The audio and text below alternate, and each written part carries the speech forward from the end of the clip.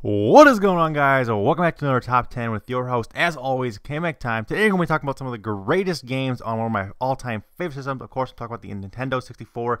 Today we're going to be taking a closer look at some of the better racing games for this console. There's some awesome racing games. Some of the games you might have overlooked. These are kind of like little hidden gems. And then we'll get to, of course, the better known ones, the ones that everyone plays and everyone loves.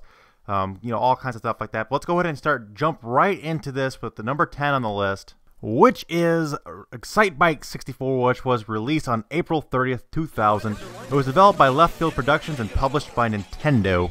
Now, this game is awesome. I actually love this game. It has superb, really good handling, simple controls, really tight handling, like I said. Also, there's all kinds of boosts, jumps, crazy stunts, and there's 4-player multiplayer on this. Really fun. There's all kinds of game modes to make this game have really good replayability. And you see here, huge jumps and fun stuff going on. Very good game. Number 9 is Extreme G2, which was released in October of 1998. It was developed by Probe Entertainment and published by Acclaim Entertainment. And this game has a really good sense of speed. You really feel like you're really flying down the track in this game. And as you guys can see, it is kind of hard to control if you're new to this game. But once you master the controls and you hit the boost, and there's weapons in this game, you can shoot in this game, and all kinds of fun stuff. Really interesting, really cool futuristic racer.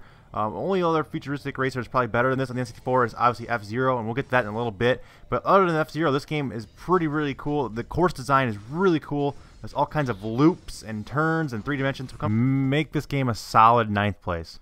Next up at number 8 is Cruisin' USA, which was released in November 1996, which was one of the original launch titles for the system, and is an all-around great racer. Has all kinds of cool things you could pick from automatic. You could pick your car, your engine setup, and all kinds of stuff. Customize, and it had up to 4-player multiplayer. Really cool stuff. A really cool game. And you see here, it looks alright. Didn't look as good as it did on the arcade version of the game. Basically because the N64 couldn't keep up with the frame rate, but still a pretty solid choice, pretty solid number 8 racing game. Very cool game. I actually love this game. Next up at number 7 is Star Wars Episode 1 Pod Racer, which was released May 19th, 1999. It was developed by LucasArts and published by Nintendo. Now, this is based upon the pod racing scene from Star Wars Episode 1, the movie, and it's actually really cool. It's really fast-paced. You really get a good sense of speed in this game. As you can see, it just looks like you're flying through this game, going really fast, really cool, and awesome. It had really good controls. You could also customize your pod. You could also customize your engine. Lots of customization in this game. Very cool part of the game as well. However, the controls of this game is really hard because you're moving so fast. It is hard to navigate sometimes, and it's really not beginner friendly. And that's really why I didn't make it higher in this list. But other than that, pretty good game. Coming in at number 6 is San Francisco Rush 2049, which was developed and released in 2000. It was developed by Atari and Midway, and it was published by Midway. The game is actually really cool. Another one of these arcade games that had been ported kind of to with the N64. There was three titles for the Rush series on the N64, but this one I feel like was the best. Had all kinds of big air jumps and cool things with a futuristic scene in the background, also very cool. There's also free circuit mode. There's time trials.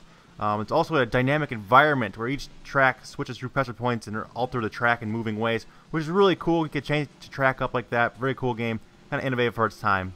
Next up at number 5 is F-Zero X. This game was released in 1998 and it was developed by Nintendo. And this game has up to 30 different vehicles and different drivers to go along with the crazy amount of customization you can put on all of them. Great game. Great racetracks. You see here, Mute City is one of my all-time favorites. This is also, of course, in Smash Brothers. Amazing controls. The visuals in this game are really good, and the frame rate in this game is absolutely amazing. It never drops any frames. Even though you're going so fast, you can have up to 30 people on screen at one time. This game is really well done. One of my personal favorites on the system, not just in racing, but in the game system itself. Awesome game. And like I said, 30 racers. That's insane. And the control is so tight in this game. The depth of this game is really good. The soundtrack is great. One of the greatest games on the system for sure. Coming in at number 4 is kind of a hidden gem. I know Metal Jesus Rocks is a big fan of this game as well, but of course we're talking about Beetle Adventure Racing, which was released March 24th, 1999, developed by Paradigm Entertainment and published by EA.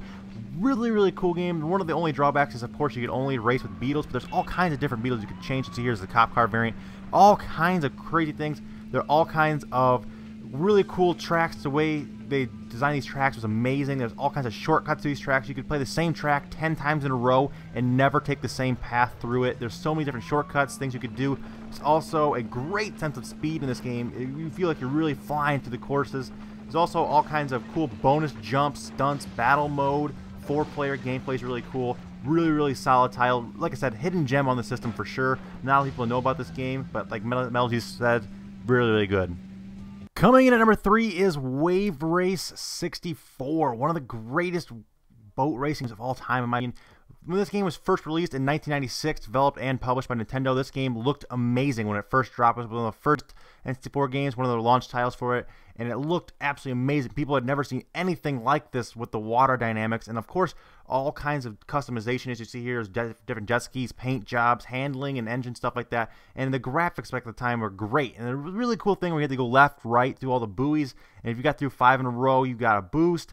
And also, for each one of the 9 courses, there's different tide settings. So the tide would go in, the tide would go out later on in the race. You have to race differently, and it was really kind of a cool dynamic to the game. One of the greatest on the system for sure. In our runner-up spot is, of course, Diddy Kong Racing, which was released in 1997, developed by Rare and published by Nintendo. This game is one of my personal favorites, not just because of the racing, but not only because it has Conker in it, which is one of my favorite characters from Nintendo, but because of the airplane racing. It's also a different way of racing. Of course, the karts, the airplanes, and the hovercraft, all really cool stuff. And there's all kinds of collectibles in this game. People really put this game down for being a Mario Kart clone, but it's really more than that. It's really, really a lot more than that. I think in some people's circles, it's even better than Mario Kart, which is really iffy. I almost put it number 1 on this list, but I just couldn't do it.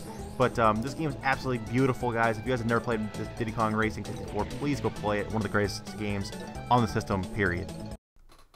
And, of course, everyone's favorite racing game for the Nintendo 64 is, of course, Mario Kart 64. This game was released February 10th, 1997, developed and published by Nintendo, and is an absolute classic. The game stands the test of time for the innovativeness of the greatness. The graphics at the time were great. The multiplayer was amazing. The battle mode was also amazing. And to this day, I still play this game. Me and my buddies still play this game. We'll get 4 people. We'll play this game. It is non-stop fun, and it's so amazing. It holds up. It's one of the best games of all time for any system, in my opinion. Definitely the best racing game on the 64. Definitely a great game. But that's all we have time for, guys. I hope you guys enjoyed this video. You guys can check out some other stuff.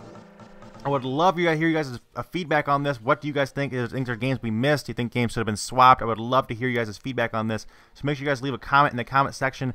Also, let me know what should be next. Should we do another system best racing game? Should we do another genre of games, maybe first-person shooter, RPGs? Let me know what you guys want to see, guys, in the comment section. As always, guys, have a great day. Game the fuck on. Remember that it's KMAC time somewhere, guys. I'll see you guys in the next video. Till then, take it easy, and peace out.